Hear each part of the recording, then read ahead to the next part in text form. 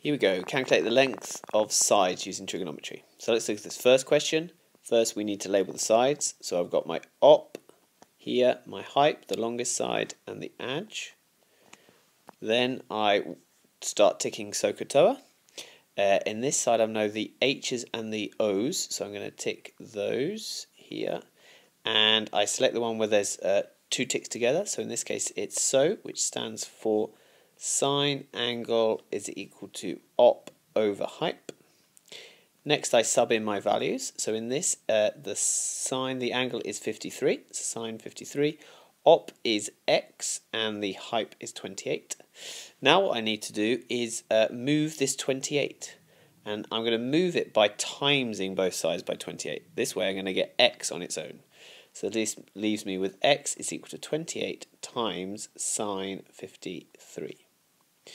Now putting that in my calculator, 28 times sine 53, I get the answer to be, to the nearest centimetre, 22 centimetres. So let's move on to the second example. So first let's label our sides with the opposite, the hypotenuse, the adjacent. Then once we've labelled our sides, then we start ticking. So we tick where we know information. So in this case I know the opposite and the adjacent are x and 34. Which means the two ticks together are at the end, the TOA, so it's tan angle is equal to op over adjacent. Once I've written that, then I need to put my values in. The angle is 72, the opposite is x, and the adjacent 34. Now I need to move my 34, get it on the other side, so we've got x on its own. So that's x is equal to 34 times tan 72.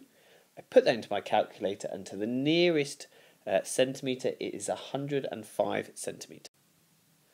On to the last example. Again, first we need to label our sides, op, hype, and adjacent.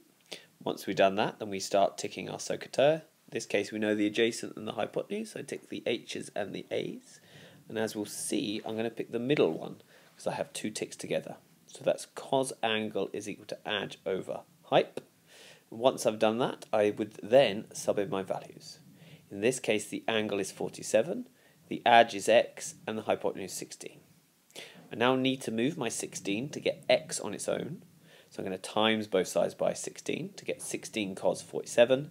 Put that in my calculator, and my answer should be 10.9 centimetres to one decimal place.